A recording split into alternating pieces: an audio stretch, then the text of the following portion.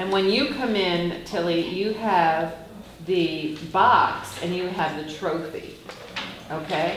Beatrice, you're off stage, you're gonna come down the stairs, and remember that you've been drinking. So that's still there, okay?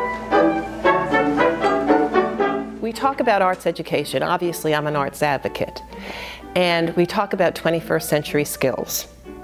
And within those 21st century skills, you're supposed to teach critical thinking, collaboration, creativity, and what's the other one? This is communication.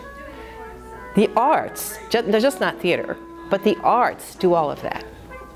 Arts education that sometimes at other schools gets cut.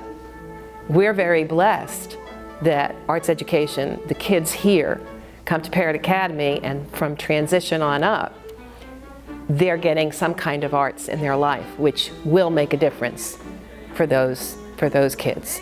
The arts is important because, for multiple reasons, but they spend their whole day in very academic classes in math and science, and the brain is very two-sided, so you really need the creative, inspirational side of your brain in order to be a complete human being.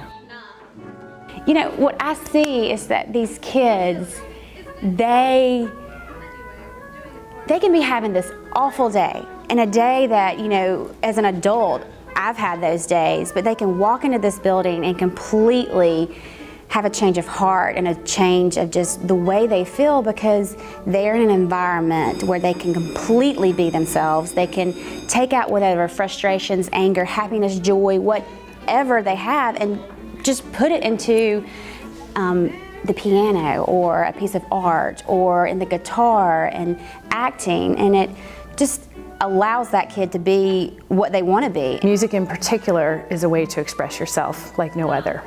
And you develop a wonderful sense of being and a wonderful sense of self. And you become comfortable with expressing yourself in a new way.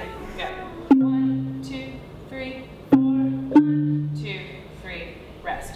1, 2, 3, rest. 1, 2, 3. A good day in my classroom, the students come in, they get ready to dance. We have a full workout, and we're creative, and we inspire each other, and then we barely get done before the bell rings, and then they head to their next class happy and loving life. The students inspire me. It's such a joy to get to have a student in my classroom for 14 years. To be able to watch them grow from the child that's just struggling to figure out how to unpack the instrument to students that by the time they graduate, I'm not really teaching them, we're collaborating together.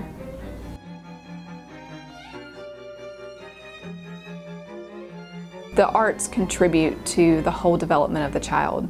And we have a saying posted in our lobby, our front lobby at Parrott, that says you can go anywhere from here, and that's what arts education is about.